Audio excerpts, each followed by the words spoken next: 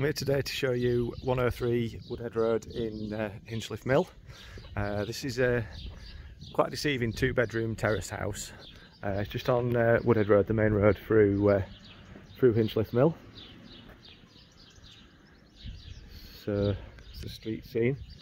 I'll walk you down the driveway at the side where you've got a parking space that belongs to this one. I'll take you in through the back door. So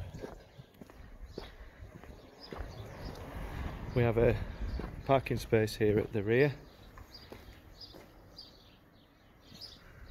and then walk through here. There's a small garden, just enough space to sit out in the sunshine, and then a little porch on the back of the house. It's actually stone, the rear section, with the front being brick. So this is a little porch which doubles as a utility area. It's got room for a washing machine here.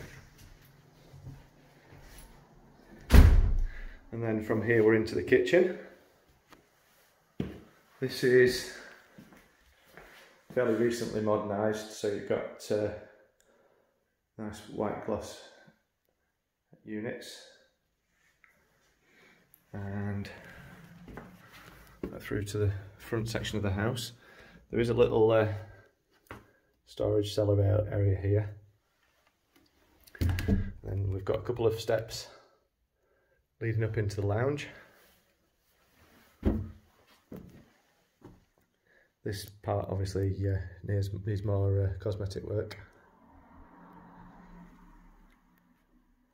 So we always recommend you check the floor plan on the sales details for room sizes too, just to get a good feel of it before you look around.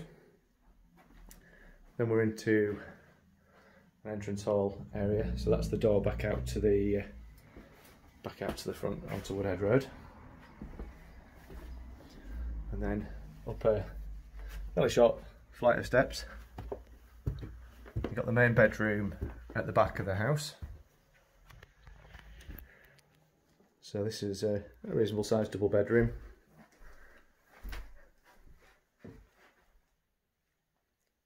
All the built-in wardrobes,